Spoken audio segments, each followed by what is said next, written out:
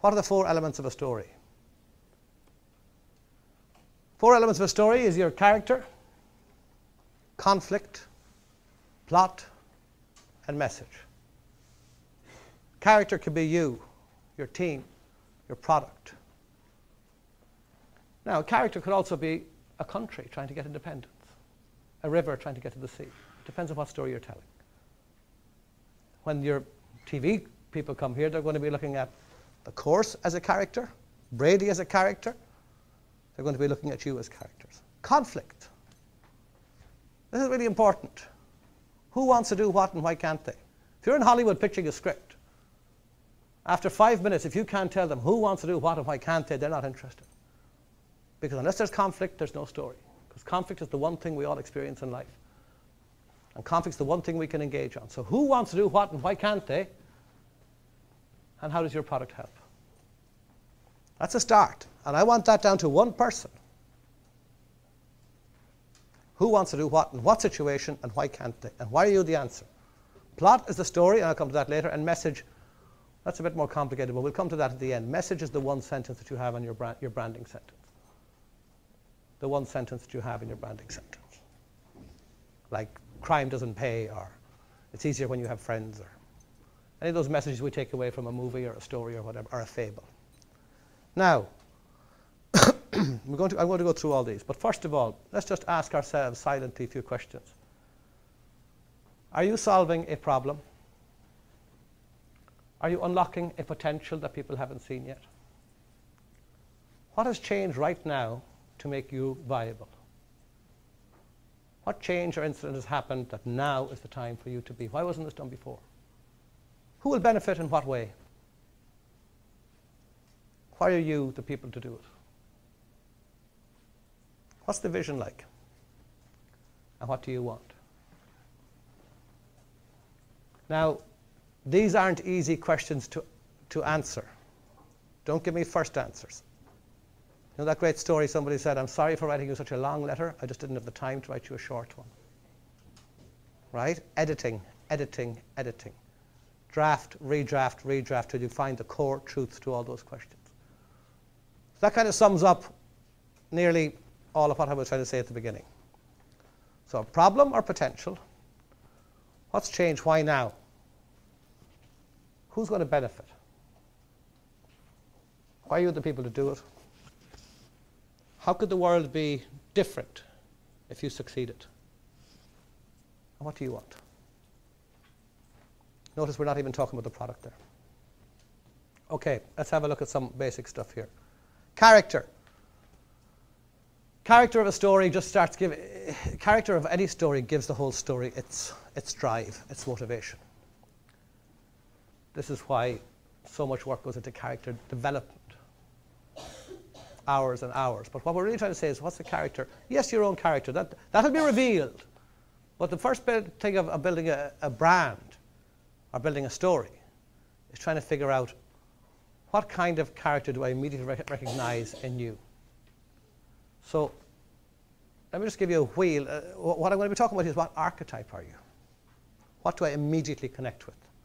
So for instance, are you in this end up here of the freedom end? The lover, the jester, the outlaw, or the explorer? Are you in this end, the ego end, the creator, the hero, or the magician? Are you in the order, innocent ruler, sage? Are you social, the caregiver, regular? Now, do you understand what I mean by this? So if I said something like Apple, where does Apple live on this?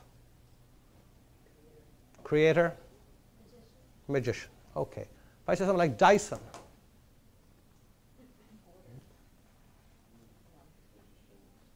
magician, explorer, but also outlaw. His story was he took on the big guys and he did his own thing. And they turned him down and again and again. So when I buy that thing, I feel that I am buying into that. I'm with James. I'm not with Bosch. I'm not with these guys. I'm with the guy who stuck his own.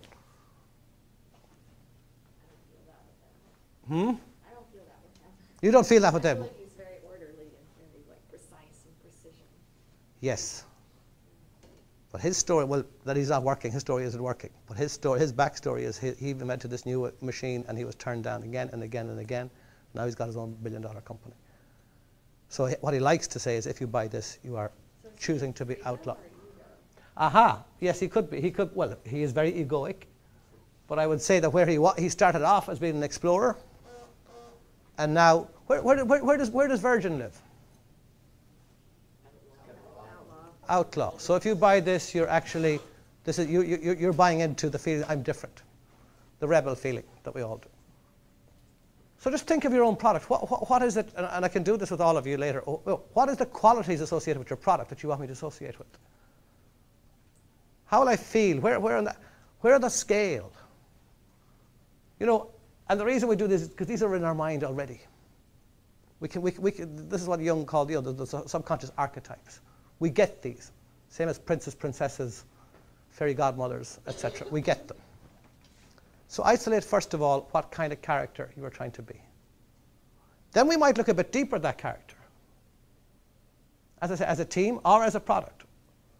What's it trying to do for us? On our most fundamental level as human beings, we have what Abraham Maslow called, you know, we have a hierarchy of needs. We have a hierarchy of needs, and we try to move from one to the next, always moving up and down between a hierarchy of needs. So for instance, is your product giving me something very basic, like water, air, food, physiological needs, the things I need just to exist? Or is your product trying to give me safety or security needs? Is it trying to make me feel safer in a dangerous world? Are you helping me belong, where so many startups actually work in the social, helping me to belong to something bigger than myself? Now that I'm fed, now that I feel secure, I've got the freedom of mind to actually start looking for something bigger, like I want to belong. Now that I belong, I actually might start thinking about myself. Is it my esteem needs? Is it about feeling better about myself? Is this where wearables? Are wearables a mixture of these two? Help me belong, but feeling better about myself. Or are we into self-actualization, which is the Nike, just do it, you can win, you can be better, you can become truly who you want to be. So start thinking of where you live in that hierarchy of needs. So if you're bringing water to Africa, you live here.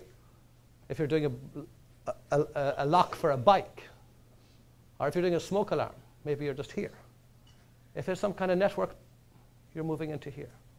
If it's something to do with how I feel about myself, fine. And if this is me being the ultimate self, that's where I live. So now I kind of get a guess who you are and what you want for me. What your motivation is for me. Why I feel that you're benefiting my life. Because you're moving me up this ladder in some way, or up this pyramid in some way. So that's character. Who are you and what's your motivation? Secondly, conflict. And this is absolutely crucial. There's two types of conflict here. As I say, this is, so we have our character. But you think of, you know, how did all the great stories of startups, well, what are they? They were trying to, what's disruption? It's in conflict with the world. It is unhappy with the world the way it is, so it wants to change it. That's one form of conflict. I want to change the world as it is. The world is not perfect until I reach my potential. There is something wrong that I'm going to take on. So you become a champion or a warrior brand. Or at least that's the energy you have in your beginning. Second one is, how am I resolving somebody else's conflict?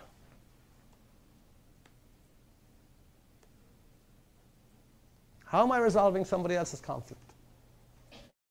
Now, back in the 50s, this was a big thing. They used to call it inadequacy marketing. This is when advertising started out and people saw that actually this stuff is very powerful. And a lot of advertising then was built on inadequacy. And one of the most famous ones was Listerine. You know Listerine, the mouthwash? Yeah. That was based on a lady called Sad Edna. And Edna was sad because she couldn't get a date. And along comes Listerine, and suddenly Edna's getting laid around town like a good thing. Okay? It was based on inadequacy. Something wrong with you, and our product is the answer. It's an old form of marketing. It's an old form of marketing where the brand becomes the hero, where your product becomes the hero of somebody else's conflict. You're solving somebody else's problem. Today, I think what a lot more people are going for is this thing they call empowerment marketing, where we're actually unleashing the potential within people themselves. So the person or the customer is the hero, and we are the person who helps them, or the product who helps them achieve what they want to achieve. But either is okay. If it's a problem that needs to be solved, your brand is the hero. If it's a problem that allows somebody else to achieve their potential, they're the hero. But be clear on that. That forms the very basis of your communication with people, of your offering.